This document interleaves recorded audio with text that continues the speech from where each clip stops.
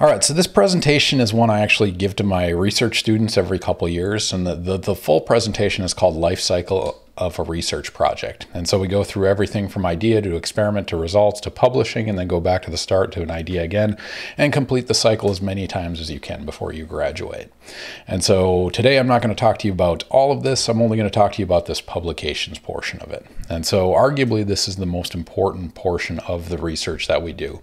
As wisely put by George Whitesides, interesting and unpublished is equivalent to non-existent. And that's a very true thing. You can have the best ideas in the world, you can run the best experiments in the world, but if you do not publish those results, they may as well not exist. And I'm sure there's a lot of discoveries that are sitting on a shelf somewhere that just weren't published and didn't help society as a whole.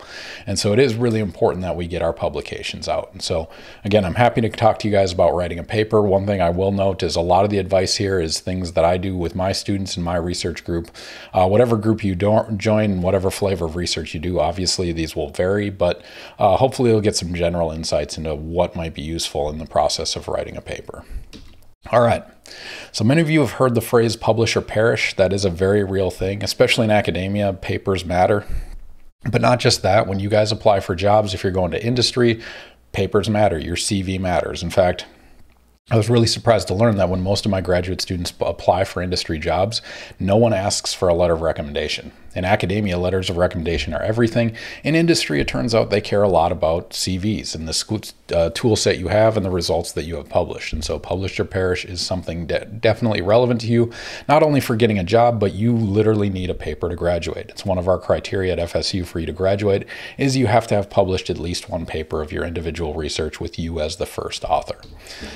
One thing to note about writing papers, it's very easy to get caught up in this trend of I just need one more experiment, one more result, and then I'll start writing. You can't wait for that to happen. Do not wait until you're done with experiments to start writing, because the reality is you're never going to be done with experiments. And so really your writing should guide the experiments more than the other way around. And so as soon as you have a publishable result, your first instinct should be, I need to start writing a paper and I need to get this paper out the door. And as soon as you have it in a template, all of a sudden it becomes very real and the motivation starts to ratchet up. And so the earlier you can start writing a paper, the more productive you're going to be, the quicker you're going to get that paper out the door. And so usually when I give this talk, it's about, I don't know, probably 3 separate 1-hour sessions to give the entire talk, but I've cut it down quite a bit just to focus on just the paper writing aspect of it. And so here's the outline I'll cover. Hopefully I'll get through most of this in the next 45 minutes to an hour.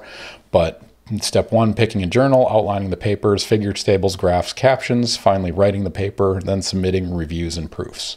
It's a relatively simple process, and you're going to do this over and over again when you're writing research papers. But there's some details along the way that are worth learning. So let's start in step 1, picking a journal. And so this is one of the things before anyone in my group starts writing, we figure out what journal we're actually writing for. And so we do that for a couple reasons. The first reason is we want to make sure the research fits the audience that we're going after, right? We want the right people to see it.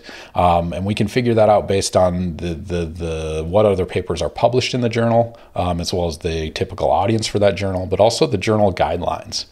And so if you go to like a journal website, they'll say something like about us or about the journal, and they'll give you a description that tells you exactly who the audience is. It'll tell you exactly what research they're interested in. And so here's ACS Applied Materials and Interfaces, community of chemists, engineers, physicists, blah, blah, blah, focused on the interfaces.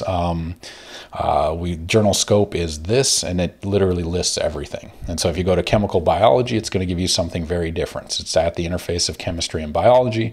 We welcome mechanistic studies of protein nucleic acids. So they literally tell you what their topic is, and you can decide whether your writing or your results are appropriate for those journals. Other things to consider is impact factor. Obviously, you want to go as high of impact factor journal as you can, but sometimes you don't want to waste time and just get the paper out there. So cost-benefit analysis. One thing that I like to think about with my group, especially students that have, 2 or 3 papers coming out, is to make sure they're not publishing in the same journal over and over again. It's just to diversify your CV, also diversify the audience that's going to see your paper. And so in this case, we make a list of potential journals and we say, which is the best journal? ACS Applied Materials and Interfaces. Maybe for this one, it's going to be JPCC. So you don't publish in the same journal over and over again. And so again, you're picking a journal. You want it to find the right audience. You want the topic to be specific so it goes goes out for review and actually gets reviewed favorably. You care about things like impact factor and where other papers are going to go. All right, the other reason you want to pick a journal is because you want to know about what their requirements are for that journal. And so if you go to pretty much any journal article page, they'll give you something about for authors or something like that, and it'll give you a list of things about preparing for an online submission. And so it basically tells you, here are the rules you need for submitting a paper to our journal. And so in particular, I'd start with author guidelines. And so that's somewhere that's going to tell you the scope of the journal and everything that they're interested in, but it's also going to tell you a lot about the rules. I mean, every single detail in terms of the content you need to submit, but also the aspects of that content. And so things like total word/page count, sometimes that's limited, and you have to decide between a communication, which is short, 2 to 3 pages, versus a full article, versus a letter, versus highlight, versus a review. They have different rules for each one of those. And so you don't want to start writing an article and find out that you're over the word count by 2-fold, right? That's really hard to cut down. Other things like abstract word count, figures and tables. Some journals actually dictate how many total figures and tables you can have. And so again, that's worth knowing before the planning process.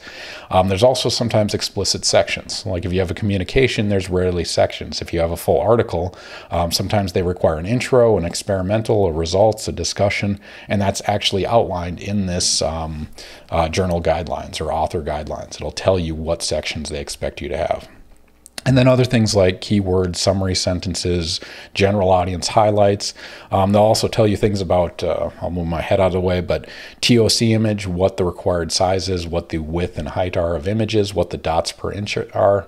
And so these author guidelines are very useful in terms of outlining, here's the content you need to create, here's how much of it you can include when you're doing the writing process.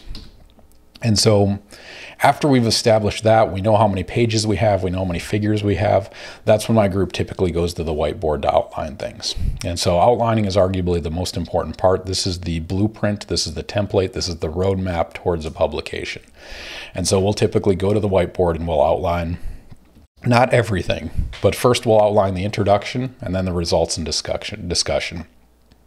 And I'll talk about the intro in a little bit, but results and discussion, this is basically your opportunity to walk through the research, right? And so you're outlining stepwise what you did, why you did it, what you saw. And so our general strategy is we start from the ground up.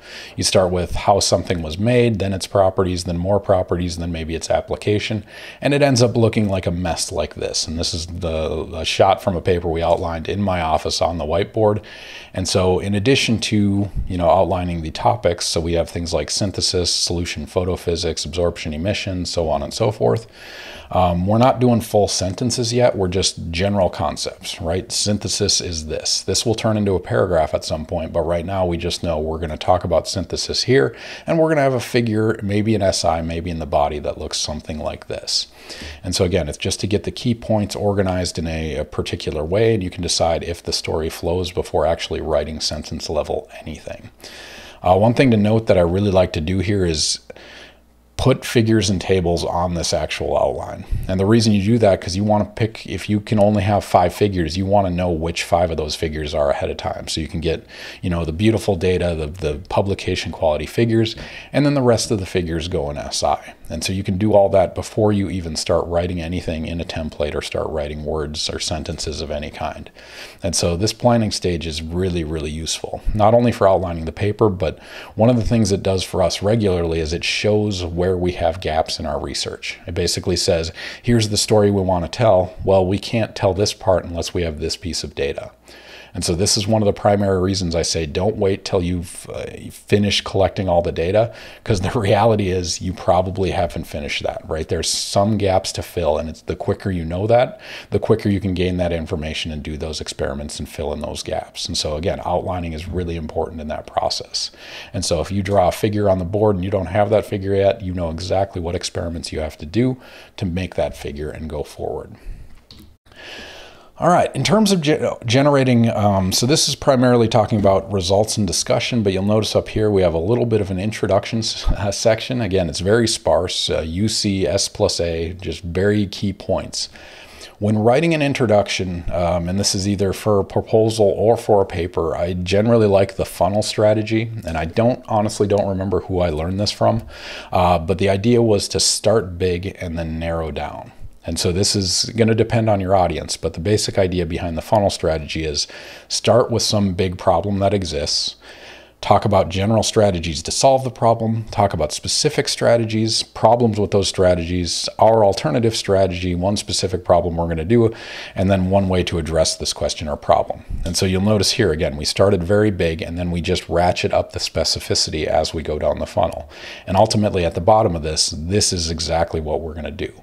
And so we're taking people on a journey from a really big concept that we're likely not going to solve with a single paper, but we're going to go to specificity, more and more specificity to a problem we are going to solve, and you're going to understand how we solved it by reading this paper. And so this is a journey that, again, is going to depend on the expertise of the person reading it, but it depends on the audience, but you're going to target, as general as you can, and then specify down. And so here's an example of what I would do for a solar cell paper. And I'm not going to go through the details of this, but you can see here, climate change is a problem, alternative energy, solar cells more specific, different kinds of solar cells more specific, Shockley-Queisser limit, up conversion solar cells, so on and so forth. And so if I was writing for Science or Nature, I'd probably start here. If I'm writing for, say, JAX, I'd probably start, down here.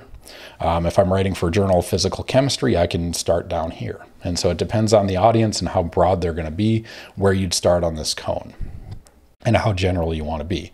But again, ultimately, you're starting to narrow down from climate change is a problem that I'm not going to solve with a single journal article to record efficiencies, but there's still problems. In this paper, we do this specific thing. And so it allows you to take them on that journey with you. All right, so after you have an outline, a whiteboard outline, that's great. You've outlined the story, but you got to start putting it in a document of some kind. So this could be Word, this could be LaTeX. One thing that's really nice about most journals, they actually give you the template. And so if you go in those author guidelines or author or info for authors again, you'll typically find something that says document templates. And so what they'll give you is literally a document template where you copy and paste your title here, follow their formatting, author names, addresses, abstract. They'll tell you things like word count. They'll tell you how tables and images should be formatted. And sometimes it's, single column, sometimes it's double column. It really depends on the journal.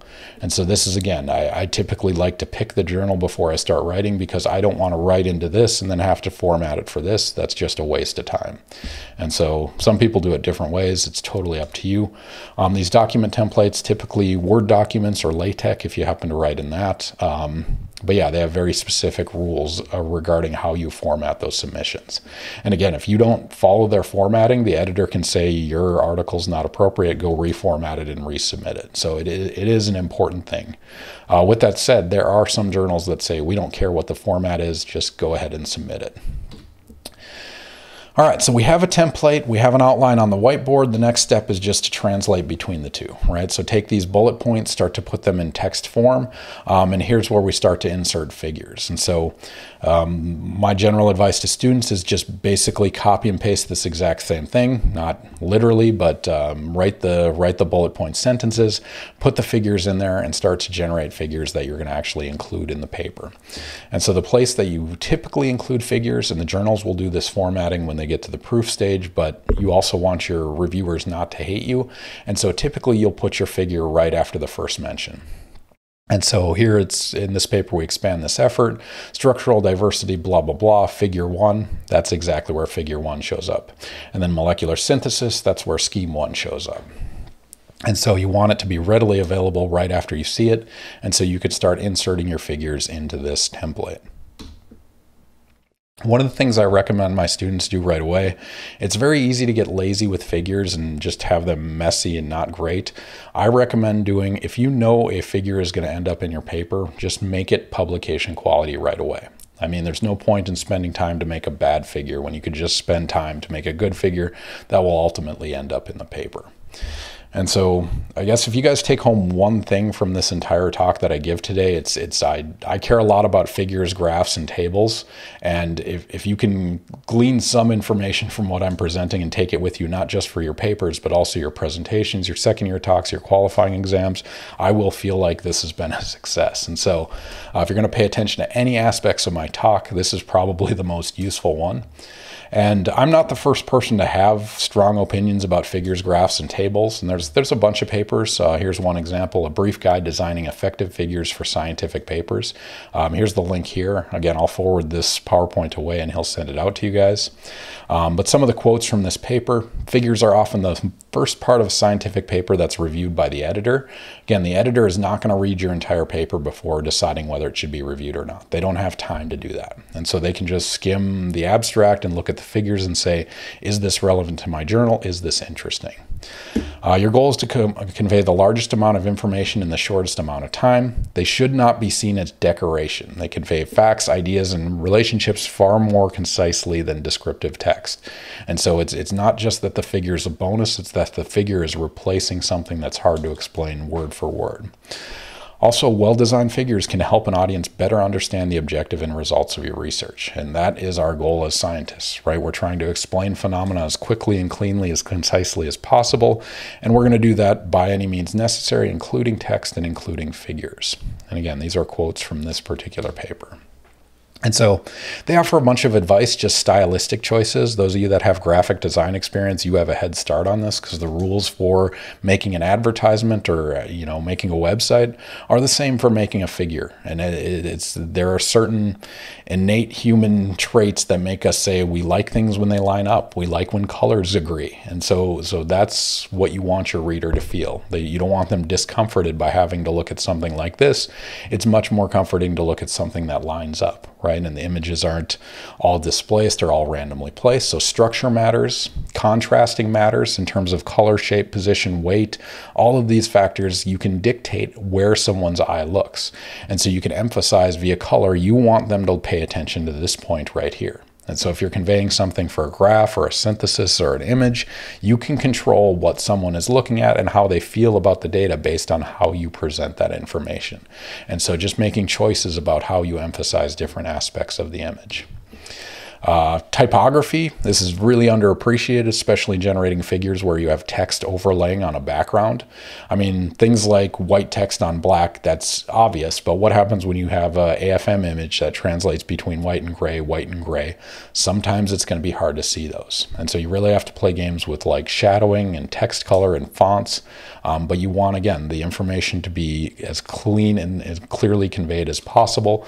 And so text on images is one of those that it can really harm you. If they can't read the text, you're in trouble. They can't understand your image. This is a really fun example. This is one they used from their particular paper where someone came up with a first draft of an image that looks something like this. And when I see something like that, I'm reminded of a quote from Jurassic Park. This was from the Ian Malcolm character. They were so preoccupied with whether or not they could, they didn't stop to think if they should. And so this is one of those examples where it's basically, I have all these drawing and artistic tools in front of me. I am going to use every single one of them in this graph. I'm going to use glowing. I'm going to use 3D images and transparencies and 3D boxes and shapes and all sorts of different colors. And that's not your goal, right? It's not creating art for the sake of art. Instead, you want to convey a message. And so it's really fun in this paper. They go through the iteration from this figure to a simplified figure to ultimately the publication quality figure. And you can see each one of these, they're basically starting over from scratch. But compare this to this in terms of what message you're trying to say, what details you want to convey, what ideas you want to emphasize. This tells you exactly the reaction that's happening. It's telling you conditions it's happening at. Here you can barely read this text. It's de-emphasizing this. For some reason, the tip is the most important part of this particular image. And so again, it's really, you have to think like an outsider looking in. What information would you want to see and how can they convey it as quickly as possible? And so just some general advice. I know it seems like fun to add a bunch of, stylistic and color things, but it's not necessary most of the time. And so it's good to remove unnecessary shapes and glow, increase the size of important components, use uniform fonts and colors. Alignment matters, how things align vertically as well as horizontally. Golden ratio is something interesting, like human perception. For some reason, we really like this golden ratio. We want the ratio of width to height to be 1.6. And so that could be higher width or longer width versus height, or height versus width. But something about that is very intuitive to us for some reason. All right, moving on.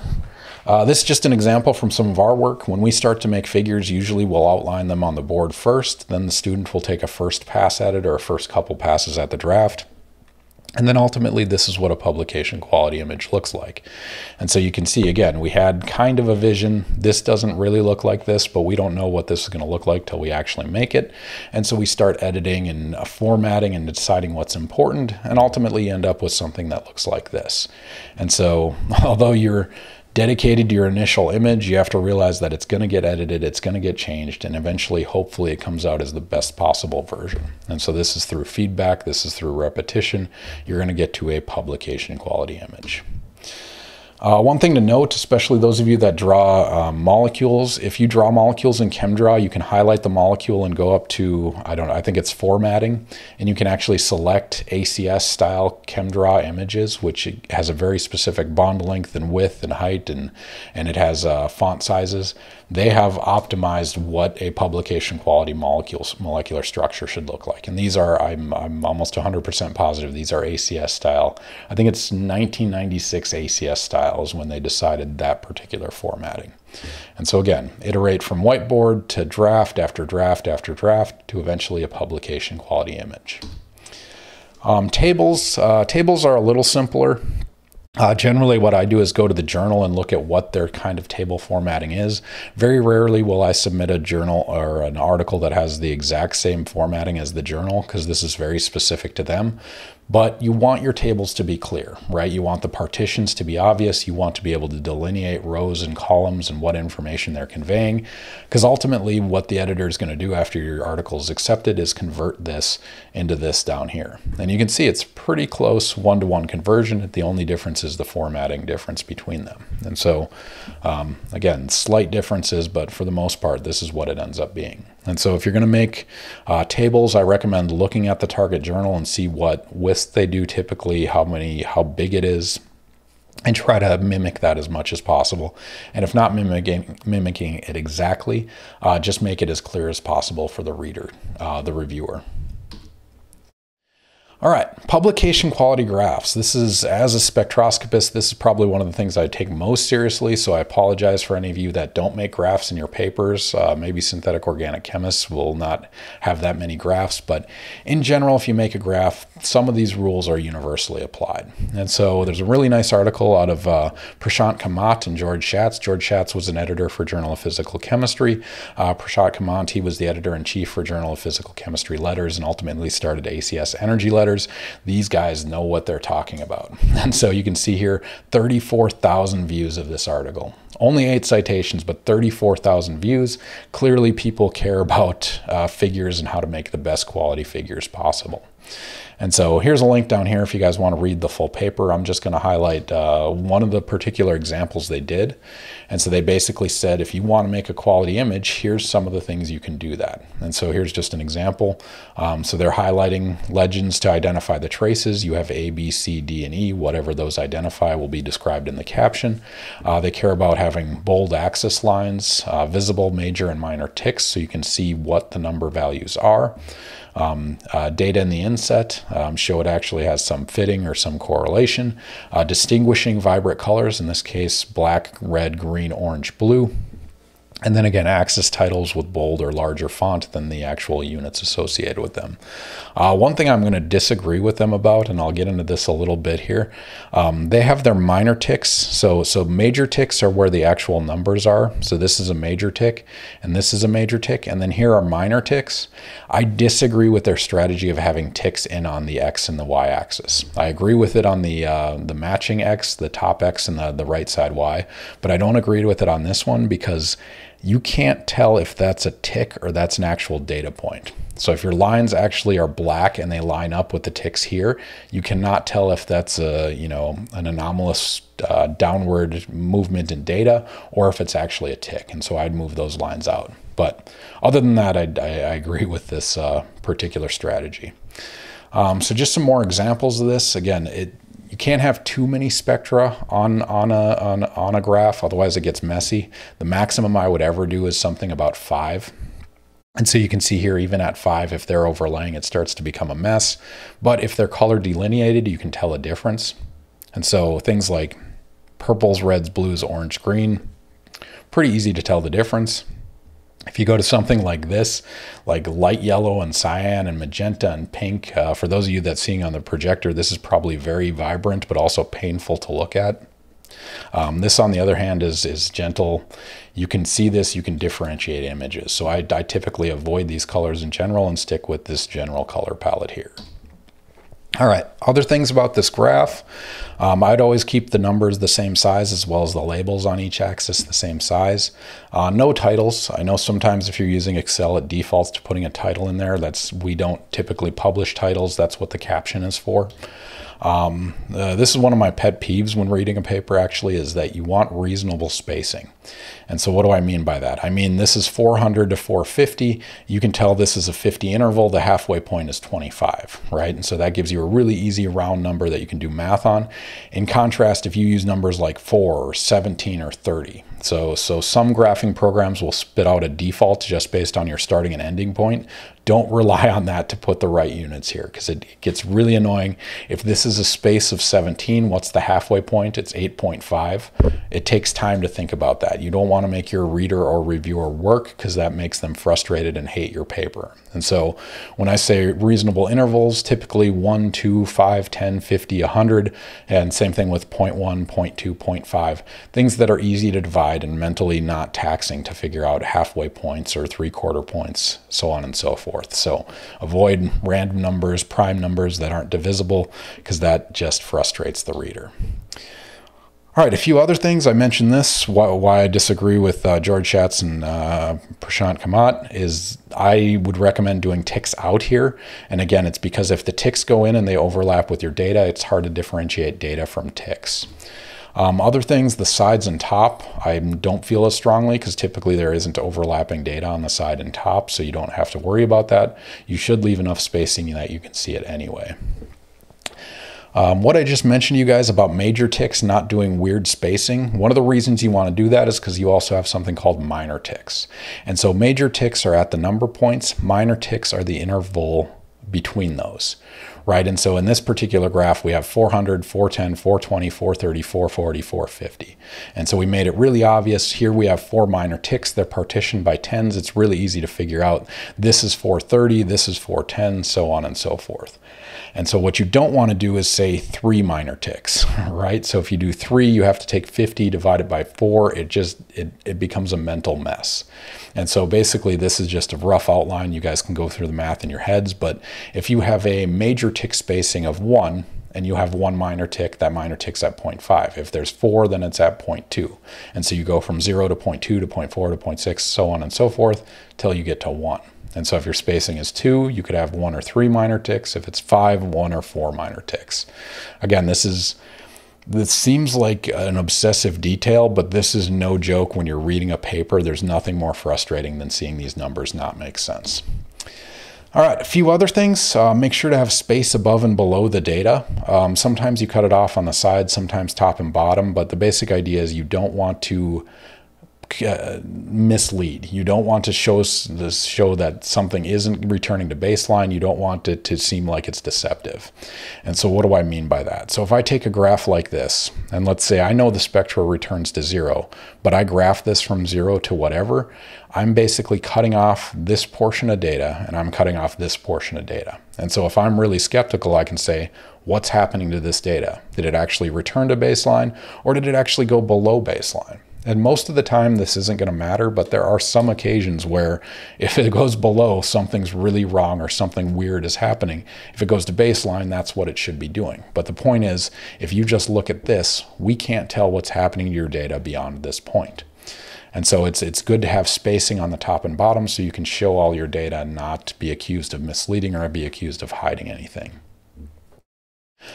All right, a few other minor things. Again, it's not necessarily minor, it could be major, but one of my other pet peeves is when I see people graphing multiple things together. So each of these graphs independently is a quality graph. But when you put these graphs together, there's something that's a bit misleading about them. And so it's very subtle here, but this one goes 300 to 450. This one goes from 300 to 430. And so what that does is give the artificial impression that these peaks are further to the, well, we'll say low energy side here, and these peaks are further to the high energy side. Not only that, but the axis here is also different. This goes to 1.4, this goes to 1.2. It's misleading that you'd say 4 is as intense as number 1, and that's not the case. And so when you're matching up graphs, I would do it not just as individual graphs, make them quality, but also the pairings quality. And so here you can see these are both on the same axis here, both on the same axis here, which means you can do an apples to apples visual comparison between these two. You can say this peak is here, that peak is there, this one is red shifted, this one's blue shifted. You can see the peak intensities are lower for these two versus these two. Again, your goal is to make life as easy as possible for the reviewer and the reader of your article so they can go through your information and you're just trying to convey it as cleanly and concisely as possible. All right, a few other things beyond that. You can do line plus symbol. If you're going to do symbols in the graph, the reason to do this was if you have multiple data sets that are overlaying each other and it's hard to see them independently. And so here 1 and 2 are almost identical. It's very hard to see, especially if you print in black and white. And so one way to do it is adding shapes, but you want to make sure the shapes don't overlay as well. And so the way to do this is typically offset them. Here's just some general guidelines. Make the shapes large enough that you can actually see the shapes. You can see this as a square. You can see this as a circle. Make them different shapes, make them alternating filled and empty, but also change the spacing between them so they're not overlaying like they are here. And so you can have boxes that are clearly visible, circles that are visible, and then they start to really overlap here. Worst case scenario, if you have a black and white image with 5 spectra and 5 different shapes, it's a lot of work, but you can differentiate these different curves. Again, they're all printed the exact same color, but as long as the shapes are different and the shapes are clearly trending, you can tell that the triangle graph is right here. You can see that the diamond graph is right here. So again, I wouldn't recommend this, but this does show you the power of adding shapes. Even if you don't have colors, you can still see the differences between them. All right, a few other notes, just broader picture things in terms of advice in making figures. One thing I like to do through an entire journal article is keep my color scheme consistent. And so let's say you have sample 1, sample 2, sample 3. Sample 1 is always red, sample 2 is always blue, sample 3 is always purple.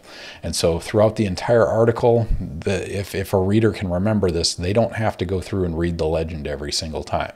Instead, they'll say, okay, this PT, TC, PP is going to be red. It's red here, it's red here. This bilayer is purple here, the bilayer is purple here. I know exactly what I'm tracking. I know the relationships between these different samples. Other things, make use of solid and dashed lines. Here's an example where you have the experimental data as a solid and then the fitting to the data as a dashed line. It's really easy in a caption to say experimental data is a solid line, the fitting is a dashed line. And so it makes it really clear what those are depicting. Likewise, if you have multiple overlapping spectra but different phenomena, like here's an example where the solid line is absorbance, which coincides with this graph, and a dashed line is intensity or emission, photoluminescent intensity, which is the right axis here. And so again, in the caption, you can say absorption solid line, emission dashed line. People know exactly what you're talking about. Other things, if you're like watching a change over time, you can use things like color gradients. So rather than having to label every single one of these, you can say this is a transition from black to green with the spectra every 5 minutes. And you can see it goes from here to here to here, so on and so forth. There's the inset describing that data. Same thing here, it goes from here to here to here to here, the change. And so you can make it very simple and appealing to the eye by using color gradients and some graphic design strategies. Other things, creating multiple layers in a graph. You can use multiple axes. So this is an example where you have absorbance on one side and emission intensity on the other, rather than relying on solid and dash as we did over here. You can rely on different axes and arrows pointing towards them. You can also color coordinate this with this right here, so you know exactly which spectra corresponds to which axis. All right. Another thing about insets, I see this way too often reviewing papers where people do insets, but the captions are way too, not the captions, but the labels are way too small to read. Basically, they take a big figure and they shrink it down, and these end up being tiny. You don't want to do that. Again, don't make your reader work. Give them sizes that they can actually read and labels that they can actually see. And so you can see here in both of these cases, it's pretty obviously visible. And so this is another example of color coding where this B rupee is the same color as the B rupee here. Rupee is the same color as rupee. It tells a story. The big change here is rupee from here to rupee here. Spectra goes away where it was here. And so this combines shapes plus colors plus insets plus labeling of those different samples. So yeah, a lot to digest, but the goal again is to get the best quality figures you can. This is a repetitive process, and so when you make a figure and or a graph and figure and you're happy about it, double check if it's really what you want to convey. And so when you're in doubt, copy previous examples, print it in black and white to make sure if somebody else prints it, it's still going to be obvious and conveyed very clearly. But also ask a colleague for feedback and don't get angry when they tell you it looks terrible, because that happens. Any advice you can get from them, they are the reader, they are the reviewer. The feedback they give you is probably the feedback you'd get from somebody else. And so take those comments and their advices seriously, because it can be very useful. All right, so I have a few bad examples here. If we were doing this in person, I would ask you guys what's wrong with this figure. I'm not going to do that because the microphone quality is not great in terms of exchanging with the open room, but you guys can throw comments in chats if you want. I'll give you 30 seconds. What is wrong with this graph? I think you're all getting the idea, right? We can look at a paper and find this. I'm just going to show you briefly how I would correct this. One, the units here, spacing of 15 is really dumb. This halfway point of 15 is 7.5. What's the halfway point there? Tell me off the top of your head what this number is. It's not easy math to do. Here instead, we can go, 140 to 150. This is roughly at 130, right? We know, or 145. Sorry, it's the halfway point between the two. Other things, this one is a subtle one too. They use Raman intensity. This may be a specific example, but this is one of my other pet peeves is you don't need to put commentary in your graphs. And what I mean by commentary is all graphs are showing is the data that you've collected and the information you're trying to convey from that data. A detector doesn't see Raman intensity. In fact, they are making a bold conclusion here saying the only thing that's contributing to this signal here is Raman scattering. And that is 100% not going to be the case. And so there is no value added including this label. You can simply say intensity, and that's what it looks like. A few other things, again, putting units on this axis, even adding something subtle as counts. Also, there's a whole lot of redundant data in this legend. And so they've taken up a third of their graph with just visual noise that is unnecessary. All of this could be included in the caption. The only difference between these is that one's 0 molar, 1 molar, 2 molar, 3 molar, 4 molar, 4 molar plus something else. And so you could really, really simplify this graph quite a bit. Other stuff, dashes in, you can put those dashes out. Same thing over here. Again, if they're overlapping, you can't tell if that's data or that's a tick mark. All right, here's another example. Go ahead and throw your comments in chat. What is wrong with this graph? Weird. Yeah, so I can give you guys how I would adjust this. Again, you mentioned this, the units here, this is a 30 spacing, this is a 25 spacing. There's no minor ticks here showing you anything. It's kind of, this is blurred out. It's basically trying to convey that the RMS is the most important thing, whether they want to or not. One of the things that I didn't mention earlier, but you have to be aware of is when you're connecting dots, you have to be careful about what is implied when you connect those dots. And so in this particular case, you have a dot here, which is a data point. You have a dot here, which is a data point. By connecting these, you're implying that if you do a 3 times measurement, that value will be here. And you just don't have enough information to convey that. For all we know, this curve looks something like this. For all we know, it could be a sine wave. And so this is implicit data that's not necessarily meaningful. This is one of those things you have to ask yourself is a graph the best thing to represent this data? When you look at this, this is essentially 6 numbers. So you can convey those 6 numbers in a table. You could convey those 6 numbers even in the text, or maybe make it as a bar graph, right? If you do a histogram and say this number here, because right now this is not particularly useful. All right, last one.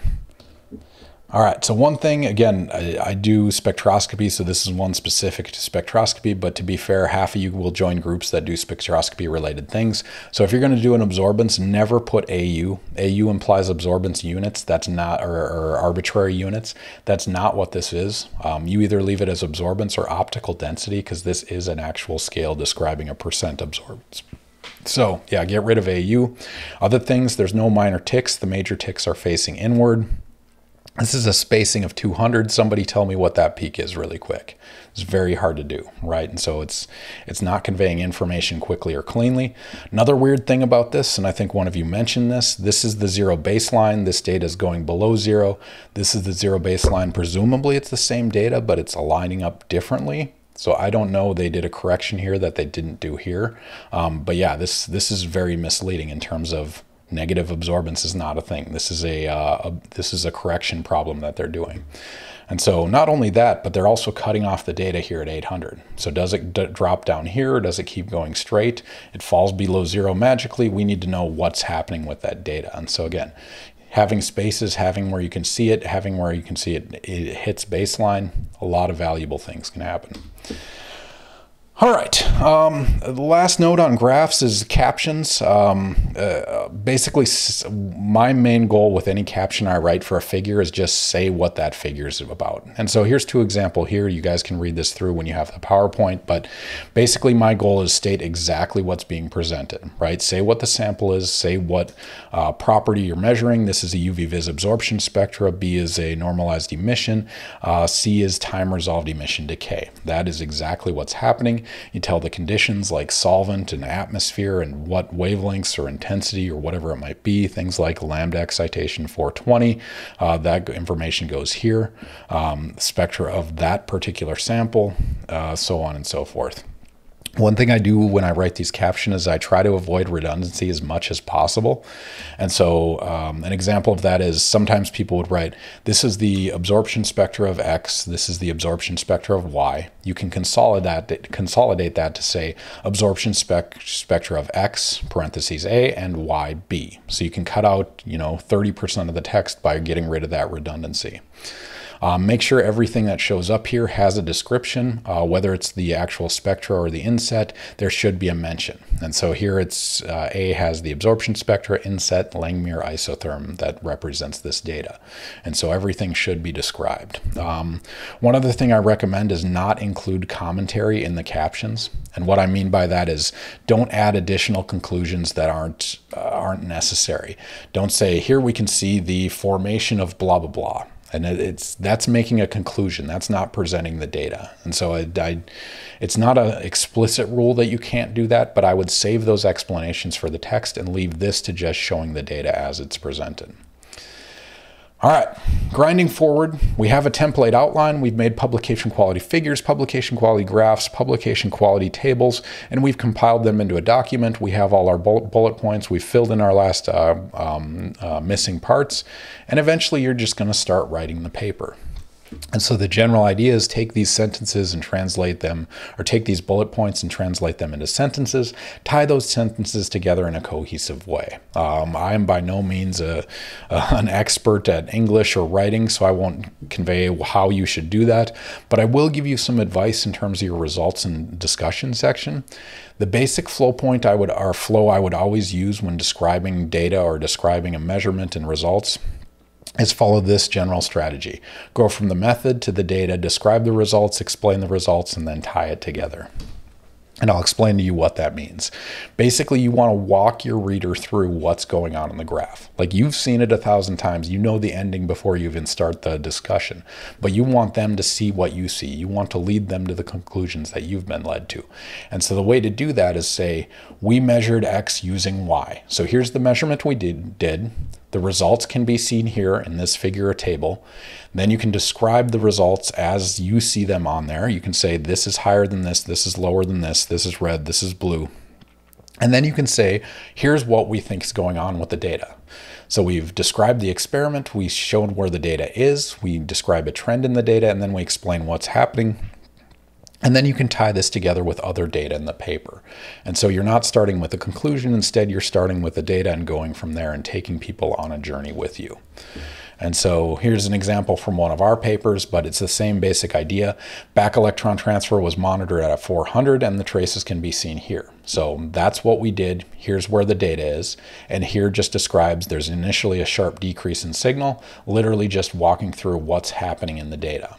And then eventually talk about, as previously observed, comparing to literature, KBT is slower. That's what the data is actually saying. So the conclusion doesn't happen down here until you've actually introduced the data, walked through the trends in the data, and then say, here's what we think is happening in it. And then ultimately the implications of that or how it ties to something else.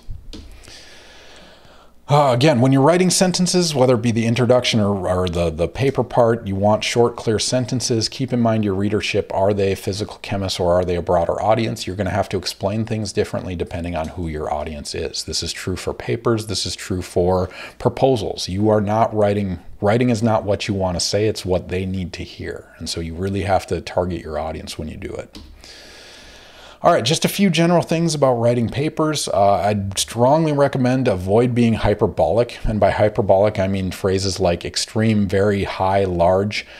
These words are not meaningful on an absolute scale. And what I mean by that is go back to 2001 and take a look at a high definition TV. Right? Those terms about extreme and very, they are dated, right? Because things will always get faster, things will always get smaller, things will always get very much more whatever. And so you can avoid any issues with that by just not using terminology like this. Other things you can do, don't be pretentious. And this is something I catch often when I'm reading articles. Someone will describe data and say, well, obviously this is, or clearly, or it's easy to see, or trivially viewed, blah, blah, blah. This is passing judgment on your readership. And so that sounds, I don't know, that sounds overly grandiose, but what I'm basically saying is, just because it's obvious to you does not mean it's obvious to the reader, and if it's not obvious to them, you have insulted them by including these useless words. And so there's absolutely no reason to include these in your text. It doesn't add anything to your explanation. You only risk insulting your readership, and so get rid of them entirely. Other things to note, formatting things about italics and subscripts and superscripts. Again, you don't want to key up on some reviewers' pet peeve by not having superscripts where they're necessary. Spaces between numbers and units. This is typically like you're reading this as the words 400 and this the word nanometers. You put a space between those. That's generally true, but not always true. When multiplying things, use an actual multiplication symbol instead of an X. This is, again, a very subtle thing. The editors will take care of this, but again, don't piss off your reviewers. Other things to note, things like affect versus effect, and versus an, presence versus presence, like word choice matters. These are subtle English things, but worth noting. So yeah, pay attention to those. And so if you want to learn more about this, the ACS actually puts out an ACS style guide. This is an image for the 3rd edition. They're probably beyond that now, but on campus you have access to this. It basically walks you through these things, the units that you should use, the standard nomenclature, the recommended formatting. It gives you all these details to write the best paper you possibly can. All right, so you've thrown introduction in there, you have your results and discussion, you have all your figures, your graphs. This is by far the hardest part. And that's you're starting from basically scratch and you're trying to generate a paper and it feels absolutely overwhelming. So the advice I have for you is just get it out there. Get a first draft out there, revise, revise, revise. Do the best you can, but step one is just starting to write. And there's a huge activation barrier to that. But the reason you're going to do that is because you spent all that work writing something like this and you love your text and it's absolutely beautiful, and then you give it to your PI and they give you back this. And so this is Word tracking changes, and you can see everything has been absolutely destroyed. And so I had this issue when I wrote my first paper. I was in love with my first draft because I was like, this is magnificently written. And then my graduate advisor, as well as his senior scientist, absolutely tore it to shreds. And looking back on it, my writing was terrible. My vision of what was good versus what is actually good did not coincide at all. And so ultimately their changes were good, but you need to get this first draft out there, but don't be too emotionally attached to it because it's probably going to get torn to shreds. It might be changed completely by the time you're done with it, but this is the learning process. This is what you have to do to get good at writing papers. It took me, I don't know, 30 to 40 papers before I started getting good at writing them by myself. And so it takes time and it takes practice. All right, I'll just briefly go through the other aspects of this. In terms of conclusions, here's just a rough outline. You basically want to summarize key outcomes, remark on the implications, and identify future issues and challenges.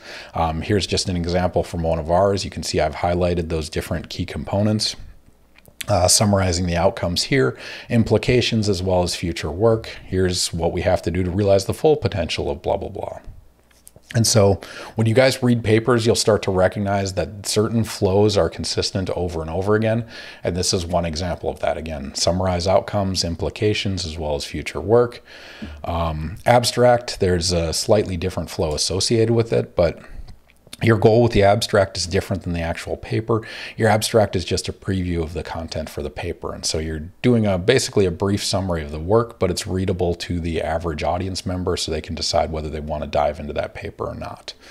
And so just a general flow of this, do 1 or 2 sentences introduction as to why you're doing the work you're doing, a few sentences on the methodology and observations, and then something summarizes the impact or implications of that work. And here's an example of that. Sometimes you have a very short word count, like typically letters, like organic letters or Journal of Physical Chemistry letters will have very short abstracts. You don't necessarily get to include everything. And so you pick on the key things that you want to include. If you have a 300 character count, you have to cut it down. You can't say everything you want to say. All right, beyond that, so you've written the entire paper, you have an abstract, you have a conclusion, then I would start talking about a title. And so a title is to convey what the paper is about. And so here it says, capture the essence of the paper.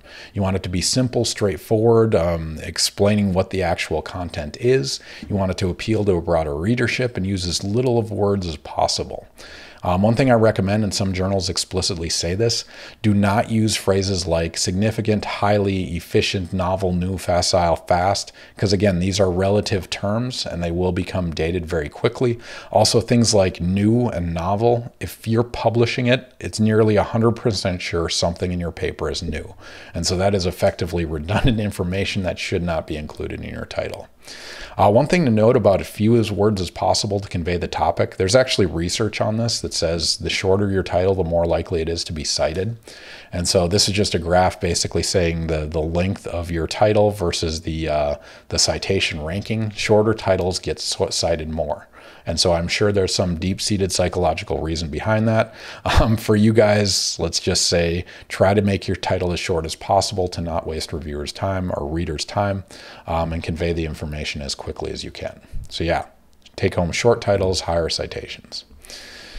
All right, so title, again, it's just a drafting process. Come up with a bunch of examples, have your colleagues vote, revise, refine, have them vote again, and eventually come up with a title that everyone actually likes and wants to read. And so again, this just like figures, just like text, the key is getting it out there early, going through a revision process, getting feedback from your colleagues to ultimately make the best title you possibly can.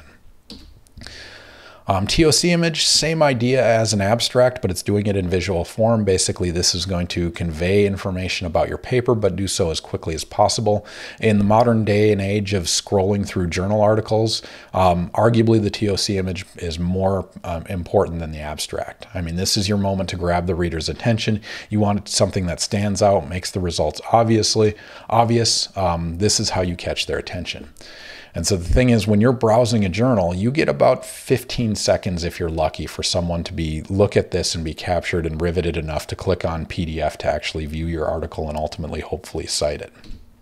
Beyond that, sometimes they're included in the article to convey the information in a graphical form.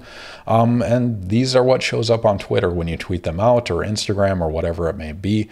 So these graphical abstracts are becoming increasingly important. So it's worth spending time making a good TOC image. All right, so TOC image, I'll just go through this briefly. The journals have requirements, and so they'll typically tell you exactly what size the TOC image should be. Then make boxes those size to give you an idea how much room you have. Go to a whiteboard and start writing out different examples. And so here's 3 different examples of conveying the same thing. Decide which one you think is going to convey the message most accurately.